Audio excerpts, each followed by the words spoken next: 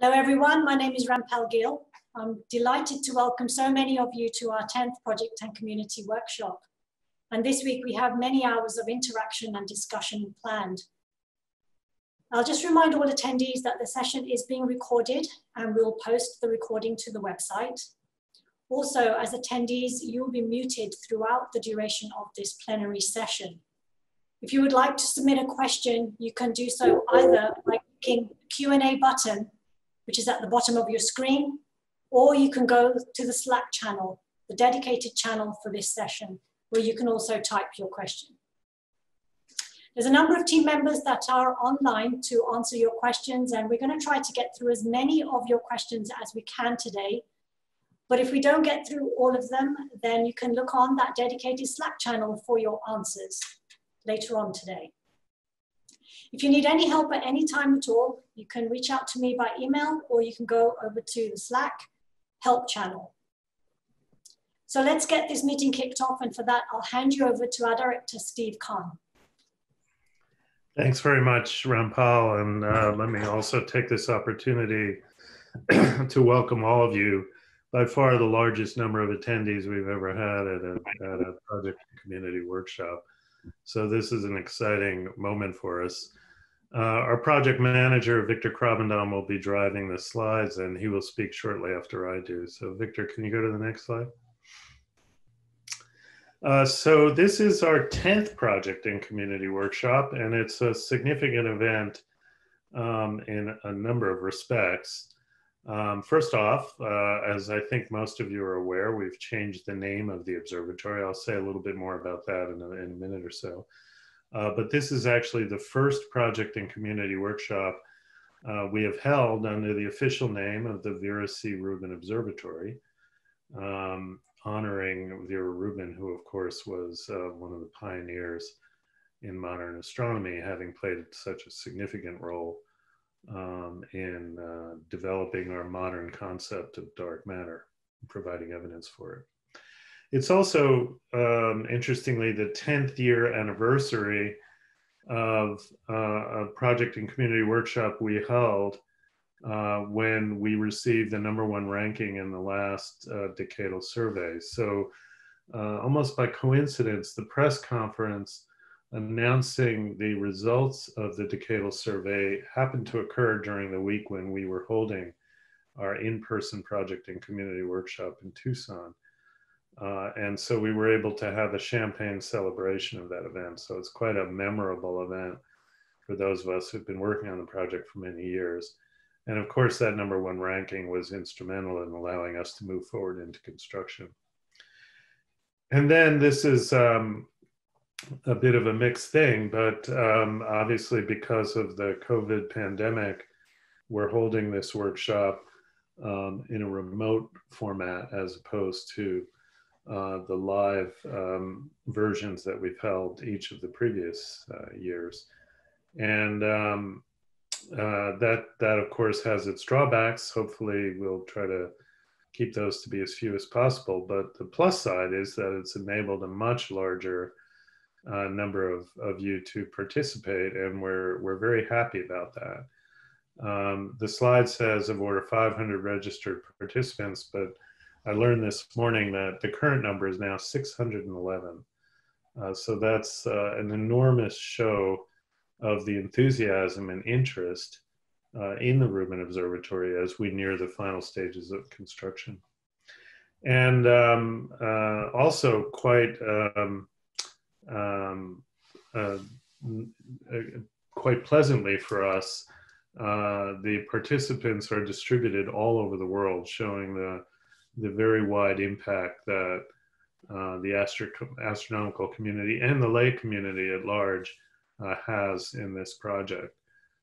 In fact, we have attendees participating from nearly all the time zones in the world. This map at the bottom shows those breakouts, so that's really amazing. And we especially applaud those of you living in time zones which are less hospitable to our operating hours. We apologize for that, particularly in Asia and the Pacific. This is not the best time for you to be up and participating in a video meeting, but we we are very happy that you've chosen to undertake that opportunity in any case. Okay, Victor, could you go to the next slide?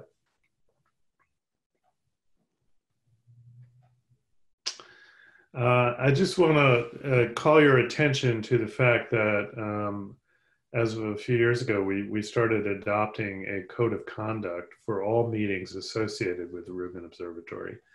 And when you registered for participation, you were asked to agree that you choose to abide by this code of conduct. And this is very important to us because we want to ensure that our meetings in general are as respectful as possible of the great degree of diversity that exists in our community, diversity in all respects, and that participants in our meetings adhere to the principles of kindness, trust, respect, and inclusion to make a learning and interaction environment that is comfortable for everybody.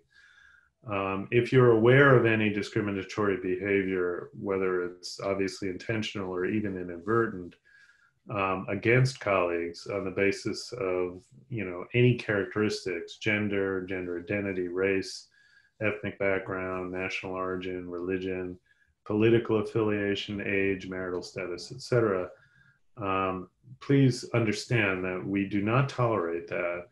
And if you witness it, call attention to it using the reporting information or the reporting instructions which are in the code of conduct. So I think we can all play a part in ensuring that this is a pleasant and enjoyable meeting for everyone who is choosing to attend. Next slide.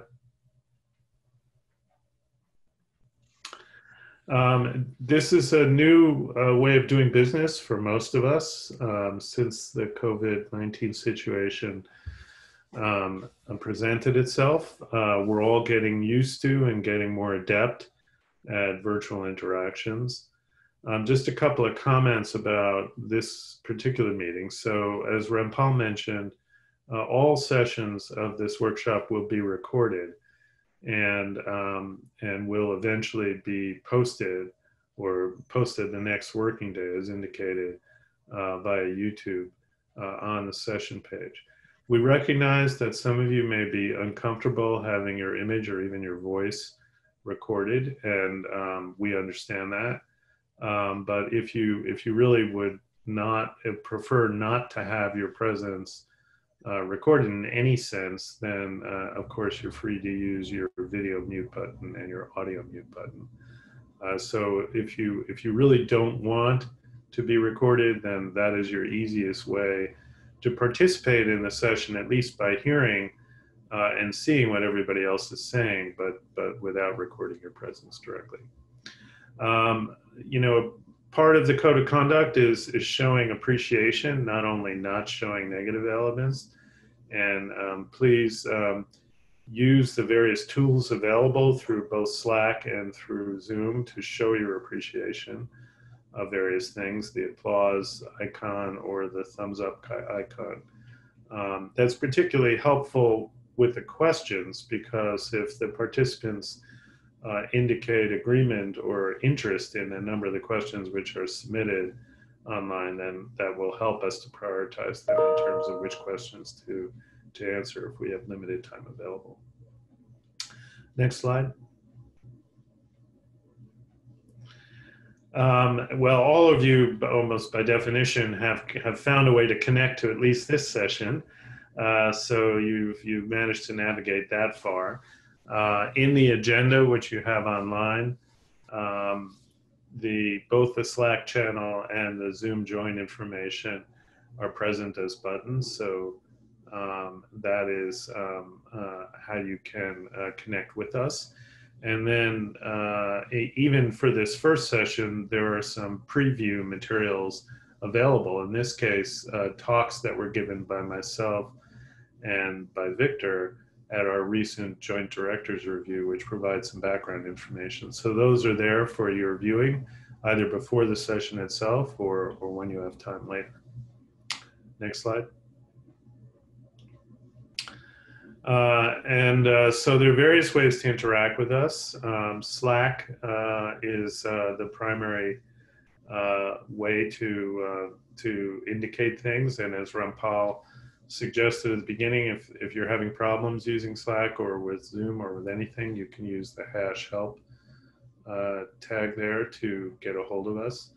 The Twitter hashtag for this workshop is #Rubin2020. As we mentioned earlier, the video recordings will be posted by the next day, and the presentations will be downloaded from the agenda page. So you should be able to get most of the information that you would like. And then on Friday, we'll have a closeout session where each of the session chairs will be asked to present one slide summarizing their session and with some indication of the discussion and the interaction that occurred. So I look forward to attending that on Friday. And for those of you who are chairing sessions, make sure you have that one slide summary available. Next slide. Just so some updates on Rubin Observatory. I think, as I mentioned earlier, all of you are aware that we've renamed the observatory. The renaming occurred officially in January of this year, and it was actually an act of Congress, although the discussion of honoring Vera, possibly through the renaming of LSST, actually goes back quite a long ways. So this slide indicates what our naming conventions are. Actually, in January, we adopted 3 new names. So first off, the project itself, our facilities in Chile and Tucson, will heretofore be collectively named the Vera C. Rubin Observatory, honoring Vera. At the same time, we renamed the actual telescope, the astronomical telescope itself, after Charles Simonyi and his family. And so as of January, the official name of the telescope is the Simonyi Survey Telescope. Not the Charles Simonyi Survey Telescope, but the Simonyi Survey Telescope. And that recognizes Charles' desire that it honor both his father, who he was devoted to, and his daughters that are, have shown an interest in astronomy, as well as himself, of course. For those of you who don't know, Charles was responsible for a very important philanthropical gift early on in the history of the project, both from him personally and from Bill Gates, who's a close friend of Charles, that enabled us to get started early with the fabrication of the primary tertiary mirror, which of course is a key long lead time element of the Rubin Observatory, and it was essential that we get this started while we were waiting to get federal approval for the project. And then finally, there's some fondness that most of us have for the LSST acronym, and we've managed to preserve that. That will be applied to the 10-year survey that the Rubin Observatory will perform during the first 10 years of its lifetime. And we've renamed that the Legacy Survey of Space and Time, which preserves the LSST acronym, and in fact, even the logo, as you see. So just to be clear on this, the observatory itself is the Rubin Observatory. The physical telescope is the Simonyi Survey Telescope, and the actual 10-year survey is the LSST, the Legacy Survey of Space and Time. And one key element of this, and this is at the request of the National Science Foundation, is that we do not shorten it to the Vera Rubin Observatory, VRO. Many of you, or some people in the community, have already started using that acronym, and that is verboten. Okay, please do not use that shortening. If you want to say something shorter than Vera C. Rubin Observatory, you can say Rubin, or you can say Rubin Observatory, or Rubin OBS, or something on slide presentations. But please do not resort to VRO, because that is a discouraged acronym. Next slide. Many of you participated in the Shutdown STEM activities that occurred on June 10th following the killing of George Floyd and others. This had a profound effect on our community itself. Many Rubin project members chose to observe that strike day, and they used the opportunity to conduct Zoom meetings with discussion points, which were, raised a lot of interesting discussion about the way we run our project and about the way our community interacts. And so those are now being captured and converted into an action plan that we can all learn from and move forward with. Next slide. Even prior to the shutdown STEM event, of course, we had significant activity within the Rubin Observatory and LSST to our workplace culture. We had appointed a set of 6 workplace culture advocates. They represent the broad set of institutions and locations that are participating on this project. So Sandrine Thomas, who's our telescope and site project scientist based primarily in Tucson. Richard Dubois, who's a staff scientist at SLAC in Menlo Park, California. Chuck Gessner, our chief safety officer, again, primarily based in Tucson, but frequently in Chile.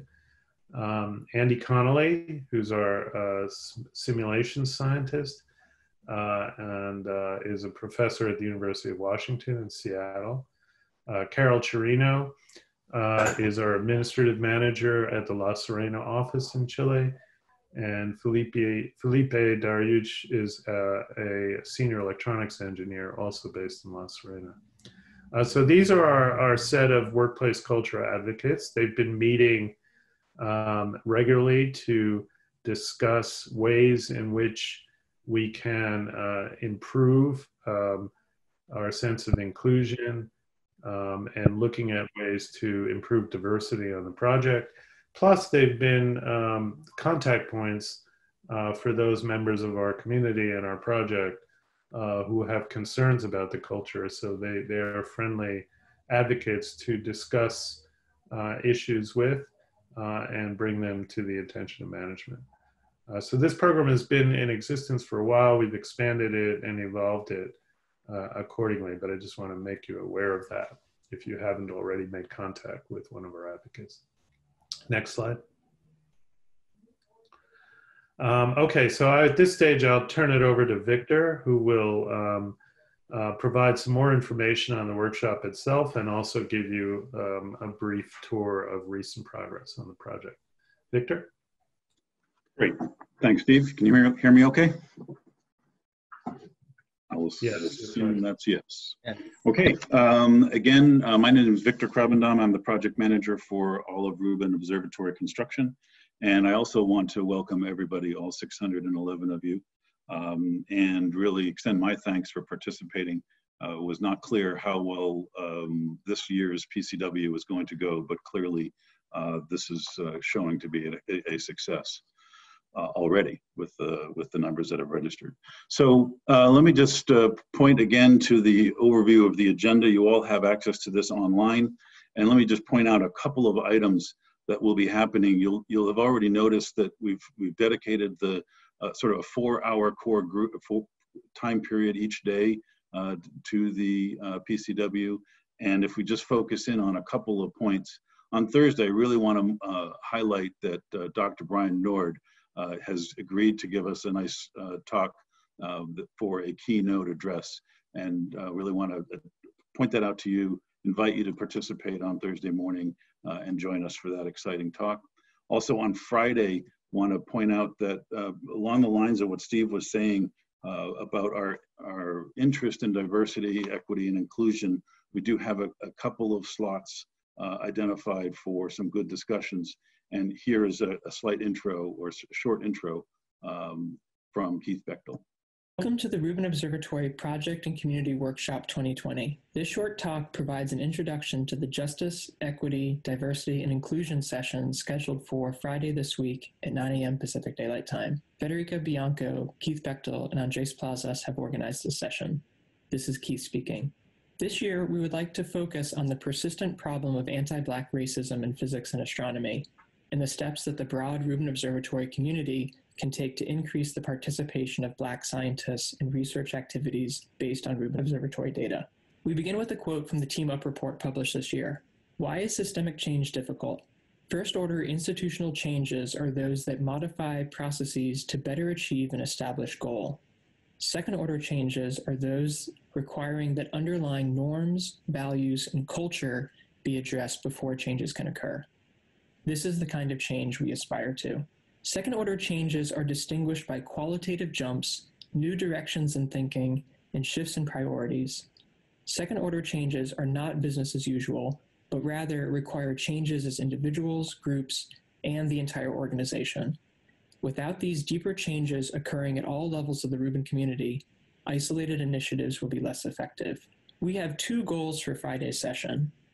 First, effective institutional change begins with a shared long-term goal.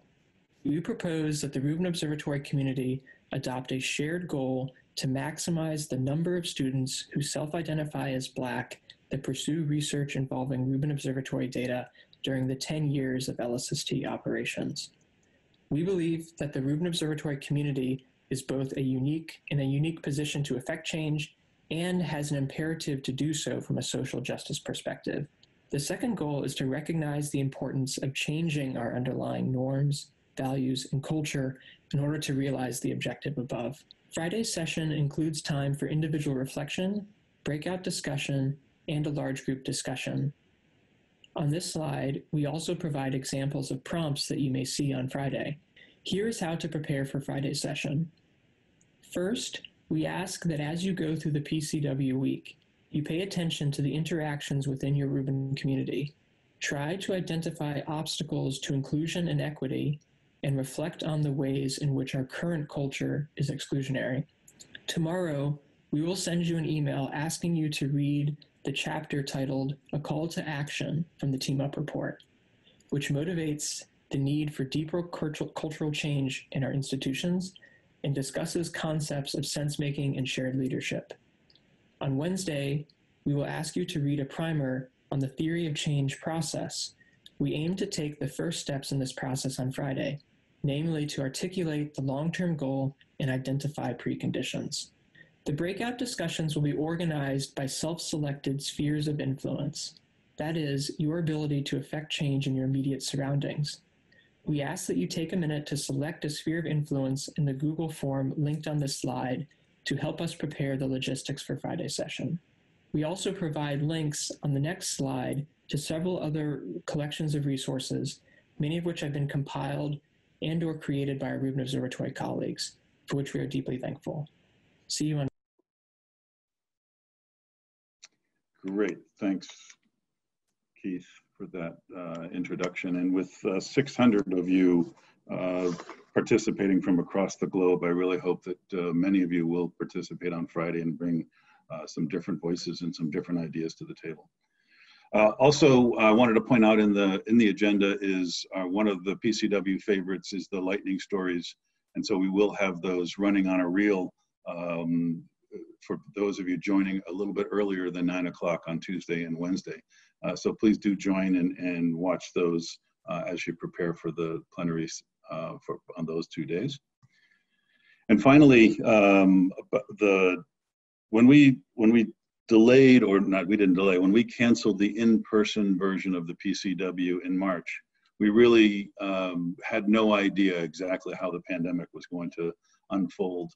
We really also didn't have any idea of how well we could run a virtual meeting. And so we started off with simply canceling the in-person version and just saying we would try to do something. And it is the work of these people in the organizing committee over the past 4 months that have really made the difference and made this week possible. And so my thanks specifically to this group. And I hope you all join me in thanking them all for putting a lot of time and effort into putting together this virtual PCW for 2020. Also, if you're running one of the sessions and want to do a little test of your own to make sure your connections are working, each day at 1:30 Pacific Daylight Time, there is an hour set aside for a prep room, and there's some volunteers that have agreed to be online at that point so that you can test your equipment to be ready for running your session. So please do take advantage of that. And so I think at this point, I just wanted to touch on a couple of construction updates. Steve had pointed out that we gave you access to 2 presentations that we started off our director's review for the status for this year. And in each of those, you get a sense of Steve's overarching introduction to the status of the overall project for this year. And I also went into some details, but pretty much at a programmatic sense.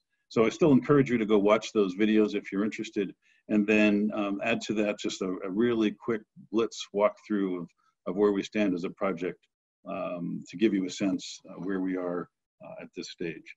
So as with everybody else, as a response to the COVID-19 pandemic, every office, every lab, and the summit closed up for a work from home endeavor that started in March. And up until that point, it's really unfortunate because we were making extremely good progress on the site and across the globe. Progress was really going well. And thankfully, even after we started working from home, it's really heartening to see just how much work was still able to be accomplished. Everybody's got different situations at home and different challenges, but the progress continued. And also like to report that even though in many places we're still closed, that in some locations like at SLAC and in some small cases in Tucson, we are starting to slowly get back to work. And that's really pleasant to see, but it's really slow at this point. One of the things that was able to continue over the last 6 months in particular, after the renaming of the observatory, the telescope, and the LSST now, the survey, was the branding. And so we've got a new name, and Rampal and her team are deeply engaged in trying to rebrand as well. And so we've got logo development going on. And while our original hope was that we could present a new brand at this PCW, it's going to be another month or so before we're able to bring that process to a conclusion. So I invite you to stay tuned and watch our social media when we get to that point. Also, across the board, one of the things that you'll see, hopefully you'll see, that's predominant in what we do is to keep safety as a value and a significant part of what we plan and how we strategize. And over the last 6 months, or actually the last year since we last engaged with the community at the PCW 2019, we've had over 1,000 tons of material has now been brought to the summit. All of that has been done safely, and in one of the key points for the early part of this last year was to bring the dome and the telescope mount integration activities together. And so that was a big effort in the September to January timeframe, and I'm happy to report that that was very successful due to a lot of planning from the safety team, the management team, the technical team, and so forth. After COVID-19 hit, our safety team has been deeply engaged in making sure that the site inspections that are going on and that any of the activities that we can put in place are all done very safely, not just for industrial safety, but now also with COVID-19 in mind. And that team has also been extremely involved in setting up our exposure prevention plan and procedures to make sure that this virus does not infect any of our team and their families. So we just do a quick around the work breakdown structure and start with the telescope and site. These are just some images that give you a sense of where we stand. This past year, as I mentioned, has been we've seen some significant advancements starting in the top left with the dome cladding work. And that was nice to see. Unfortunately, you'll also see in some pictures that during the COVID, because of the COVID-19 shutdown, we didn't quite finish that. And so that's an issue for us at this point. The image that's top of your screen is an Oxtel image that's hidden by, that came from Oxtel early use. And then if we can to the right, you'll see the beginnings of the telescope mount. That is the telescope mount on the summit being constructed. That was making excellent progress, was in fact ahead of schedule before we had to shut down. But we're really happy with the way that's progressing. Bottom right is Tomi doing some work getting the coating chamber prepared for M1, M3 coating later next year. As you know, we reported on last year, that same coating chamber successfully put down the M2 coating, reflective coating, that is now sitting in a box waiting for us to be able to integrate it onto the telescope. M2 itself as a system is shown in the bottom middle. That system with its surrogate, that's the aluminum with the recesses in it in the image, has also been is fully assembled in the summit facility, and the teams have been working through debugging and testing and integrating it with our systems and working through that. And then on the bottom left is just a collage of pictures showing the teams of people that are both the engineers for the hardware, but also engineers for the software, all getting together with the hardware coming together and seeing that integration activity happening, which is something that's really been a focus in this last year. At SLAC, I think at this point last year, we would have reported that all of the science rafts, I think, were either all done or nearly done. And so they are all sitting in California at SLAC. And in fact, in a moment, we'll get to the final image on the far right, which shows all of them installed. But all of the hardware is also at SLAC at this point. You see lots of images of the camera body coming together. The lenses have all been delivered and integrated into their cells. And the hardware that came from France is also now at SLAC. And you see all of these images showing a robust amount of integration happening there. And then, as I mentioned, the far right is just a beautiful, fantastic image of the focal plane, fully populated with all of the science sensors and the corner rafts. The DM system continues to develop as well, with excellent progress even through the shutdown and the work from home. Starting with the top left, the Rubin science platform still continues to be the mainstay for how we plan on interacting with the public, with the science community on data. And while the portal is still on hold for development and won't be started up again until later next year, the middleware and architecture group has started to port Gen 3 into the framework. We're also working with the team to continue to find better ways and more efficient ways to process the data. And in this case, I wanted to point out that the image capture and transfer, which is something that we have to do for calibration, we have to do for the actual science data as well, is something that we're looking into deeply at this point in time. The release 20 of the science pipeline is out. There's an image on the top right that's just a demonstration of sort of a complex field that had to be deblended using Scarlet. That's now built into version 20. And there's lots of other new features that have come out, and invite you to engage in that and see how that's developing. QServe is now available and stood up at NCSA and CCIN2P3 so that the developers can really start to engage in that in a bigger way. There's also several more data sets that have been made available for use in testing that are listed there as well. So long haul networks, I think last year we reported that the network was essentially complete, and as per the plan, it has continued to expand and become, and the capacity has continued to grow as scheduled, and so that's going well.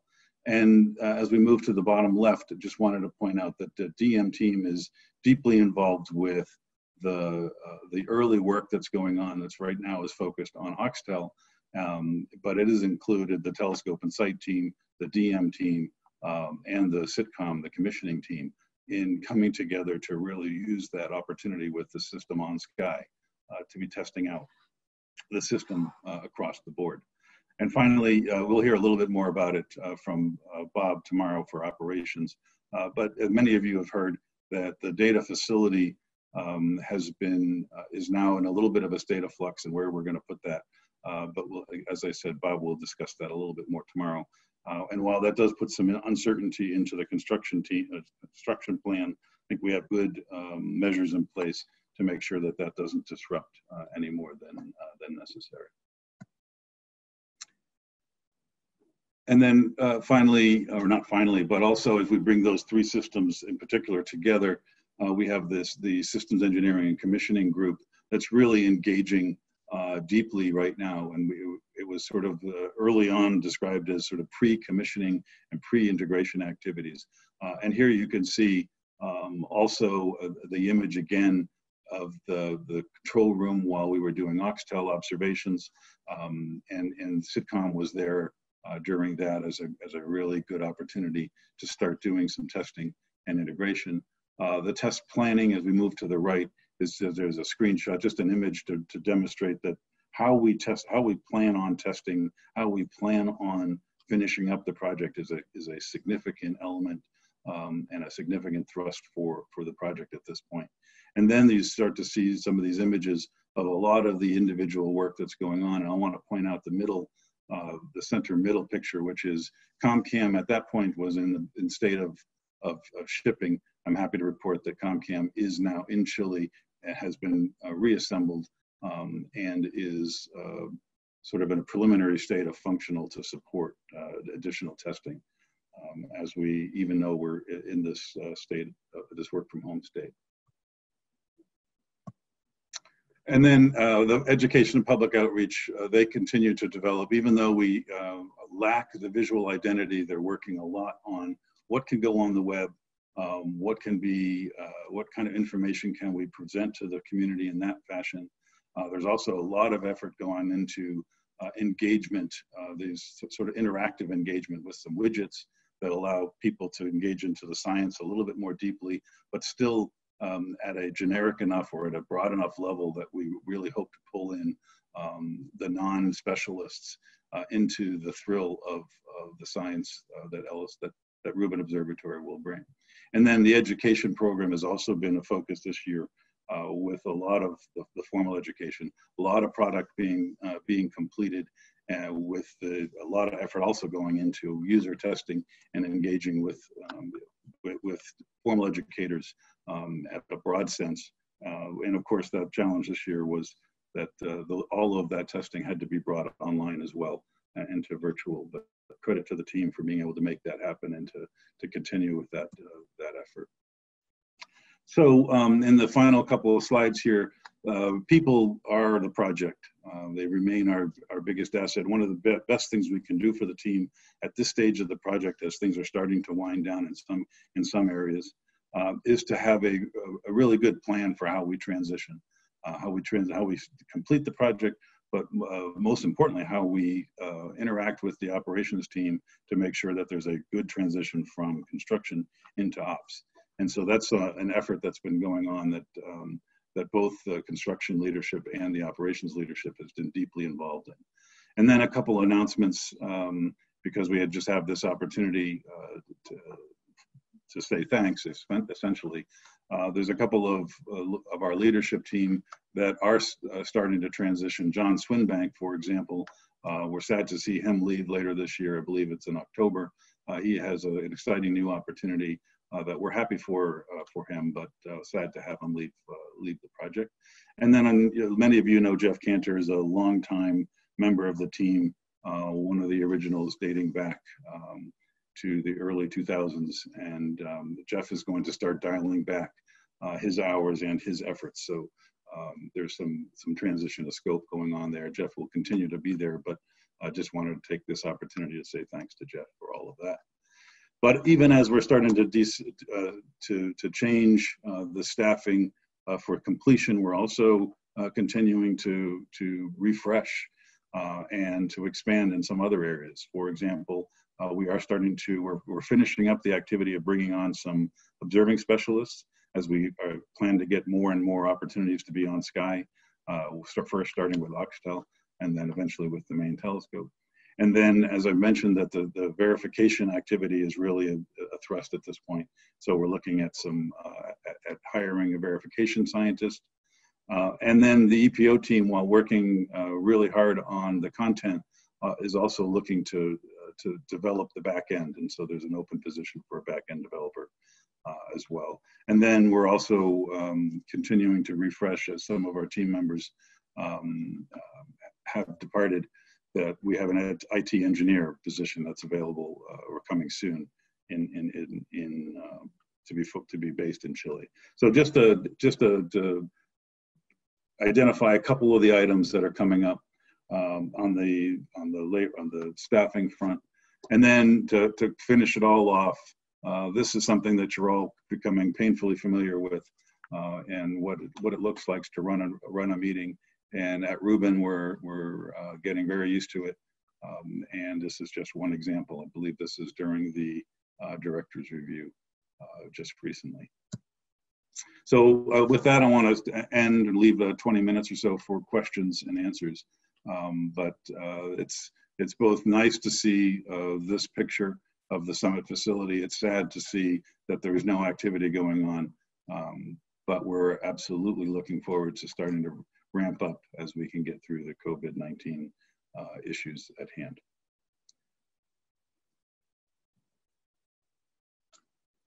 So with that, I'm going to stop sharing screen. I think we have given you several indications of ways to engage and to submit some questions. There's a Q&A opportunity right in the Zoom platform. There's also the Slack channels that Rampal had mentioned early on.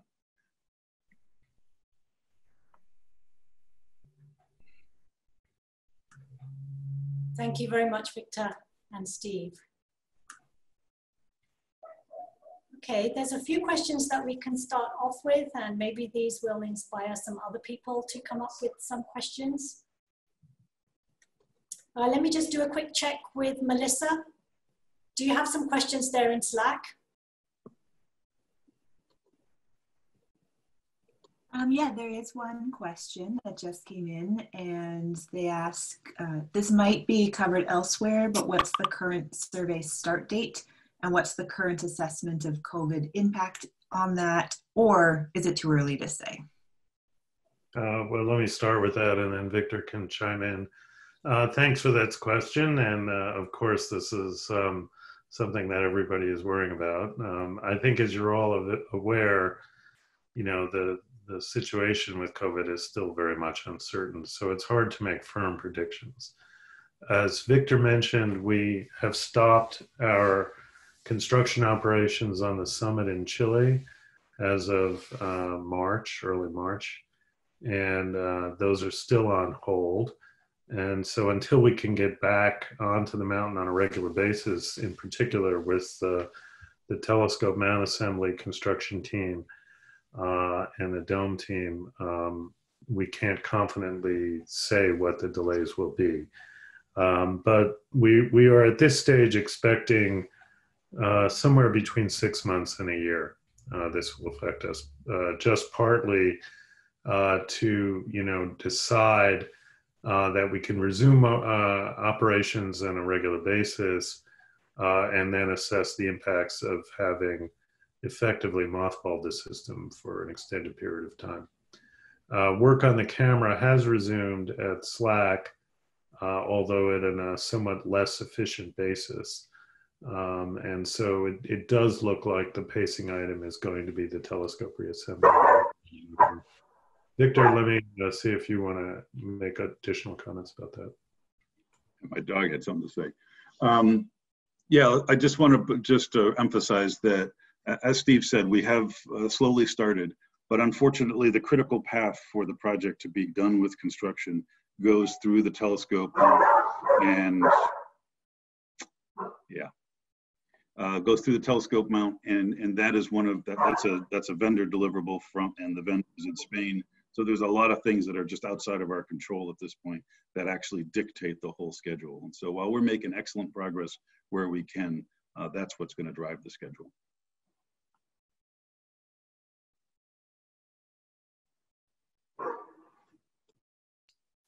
Rampal, you're muted. Yeah, I was just looking at a question that came in, but it looks like Bob answered it. It was just, how is the COVID situation specifically in Chile?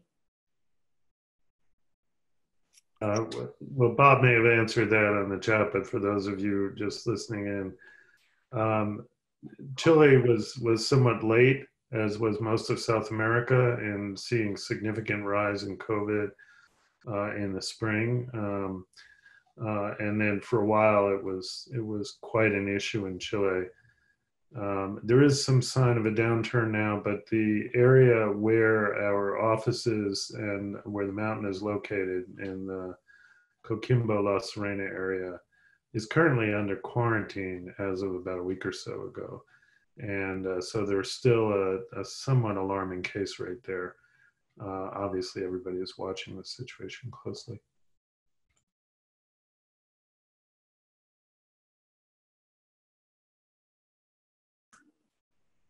And Melissa, did you have, I think there was a follow-up question came in. There is. Yeah, there's a follow-up question to on the same topic of COVID. In addition to the start date for the survey, also whether there's any comments you want to make on the impact to commissioning, either in the start of commissioning or duration of commissioning.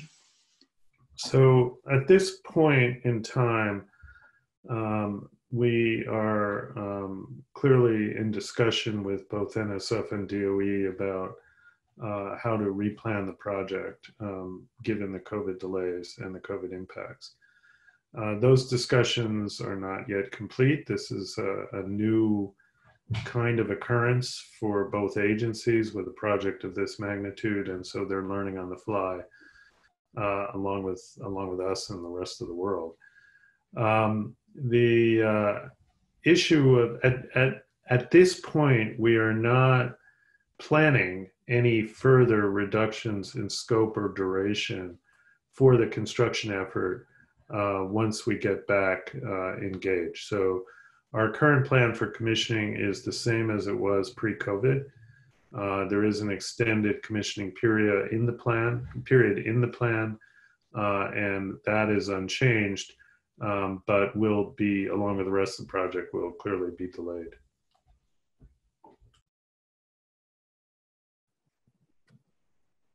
Thank you for that. A question has come in from Federica. How is the observatory preparing for possibly recurrent quarantines? Are there discussions with the Chilean government to enable progress on construction even in these circumstances? Yeah, let me take the first one, and then Victor, I'll let you discuss the impacts with the Chilean government, or the discussions with the Chilean government. So, you know, both DOE and NSF, as well as many other institutions that we're connected with, have all gone through various kinds of COVID planning efforts, COVID risk assessments, et cetera. And they range from, you know, in general, from the more optimistic, what are the effects to date and what would happen if you're delayed another month or two, to more hypothetical scenarios where there's a second wave, a second shutdown, et cetera. So we have, in some cases, been required to plan out those potentialities, and in other cases, just done it on our own. But there's a lot of uncertainty there, of course. We have been looking very intensively at mitigation actions we can take, you know, acknowledging the COVID risk. Are there ways, for example, that we can quarantine on site on the mountain, and various other kinds of things that we can do, reducing the density of staff working in any particular situation. But I think everybody would say at this point, the questions outnumber the answers, really, since we're all a bit guessing as to how this disease will play out and what the impacts will be. This meeting, of course, as Victor mentioned, we took a decision relatively early on that we couldn't hold a in-person meeting, and we're not planning any in-person meetings for at least the next few months, if not for a longer time after that.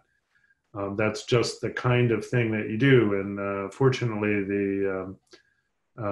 we made a lot of use of virtual communications, and that's allowed us to stay productive, even though the vast majority of our staff are working from home and we are not meeting in person together. Other than that, it's hard to offer a more concrete answer. Victor, why don't you discuss the discussions with the Chileans through Aura, et cetera?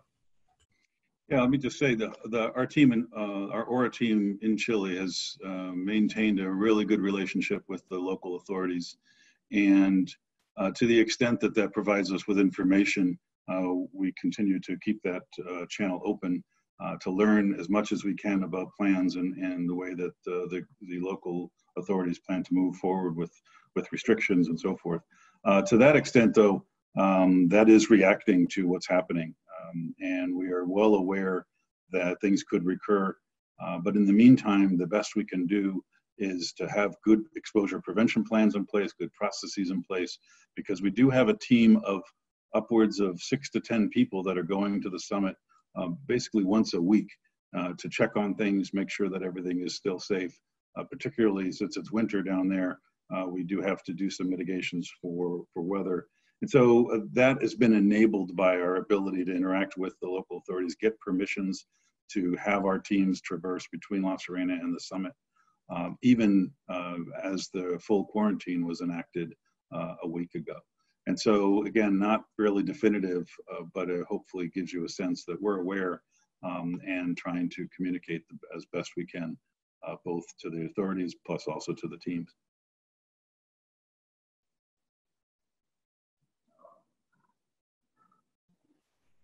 Okay, let's go over to Melissa to see if she has any questions showing up on Slack. Yeah, there are some questions on Slack. People are asking about M2, since it's been coded already and it's now sitting in a box and waiting.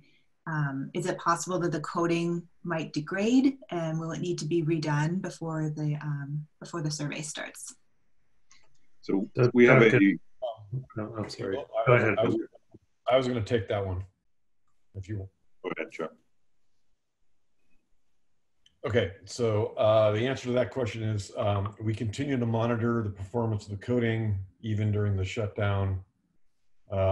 It's as part of our routine visits to the summit to check on maintenance. The evaluation of the coding is on the list. As we get closer to a replan of the project post-COVID, we'll evaluate the state of the coding. I will tell you, the group writ large, that in my current thinking in commissioning is that we will plan to recoat M2 before the start of operations. We'll see if that fits into the schedule or not, but that's my current thinking, because by the time we get to operations, the M2 coating will be multiple years of age, and you know, the overhead for recoating M2 once it's installed with the LSST camera on the telescope structure is fairly significant. And so even if it costs us a little bit extra time during commissioning, I think it will, having a fresh coating on M2 when we enter into operations is something that we should strongly consider. Victor, you wanted to add anything else to that? Nope. I think that answers. Let me just point out, for those of you who don't know Chuck, Chuck is our commissioning and integration test scientist, lead scientist. Okay, I have a question here from the pre-recording. What kinds of DM-related hardware was de-scoped to save $8 million? And does this have any impact on data access or processing resources for science users? So let's give that one to Will O'Mullane. Will, can you take that question? Sure. I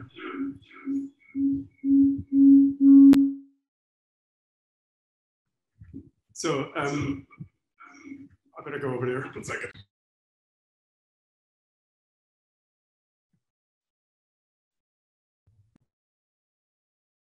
Amazing how you were able to move windows just so easily across my screen. I was able to move across, yes, to a different location. The descope or right sizing was to remove from construction the first year's hardware purchase for operations. That obviously means there's an operations cost that comes up to buy that hardware in operations instead of in construction. So in answer to the sizing for data access, etc., it should have no operational impact on that, as long as we've understood, and we have understood with Bob, that ops need to still furnish enough hardware to serve all the users in year one and do the data processing. So it should have no actual impact for end users. Great, thanks, Will. And for those of you who don't know Will is the Deputy Project Manager for software and the manager for the data management effort.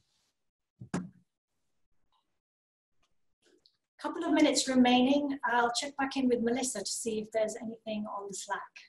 Yes, there is another question on Slack that has a bunch of upvotes. And the question is, has there been any engagement with LEO satellite operators other than SpaceX in the mitigation efforts? Ultimately, mitigating the impacts of Starlink satellites is great, but this would need to be extended to other fleets. So we'll have a talk on this by Tony Tyson later in the program. But Tony, you want to take this particular question now? Yeah, thanks for the question. Yes, Amazon has been in contact with us and also OneWeb. In its early days, as you know, any mitigation on their part must be done during design of the bus. So early days still.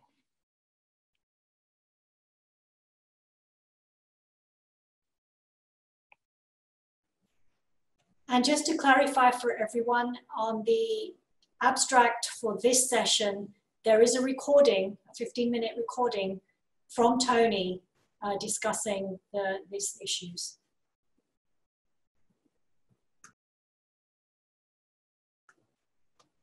I see that we are at the top of the hour. Melissa, I just want to check if there's any pressing questions on your end. Reminder that we will continue to answer any open questions on the Slack channel, and questions can be asked for the duration of the week on that Slack channel. Melissa? Nothing pressing. Thanks, everyone. So let me take this opportunity to thank you once again for joining our workshop. It's been a delight, and I hope to interact with as many of you as possible as we go through the week. Thank you, everyone. So the recording of this session will be posted on the workshop website within the next day or so. And it's time for a break now, and we'll resume at 10:30 Pacific Daylight Time with breakout sessions. Please check the website, the specific workshop website and page for the Zoom meeting that you need to join, because there are 2 sessions and they each have their own link. Reminder, if you need any help at all, please email me or Slack us on the #help Slack channel. And I hope you enjoy the rest of your day. Thanks, everyone.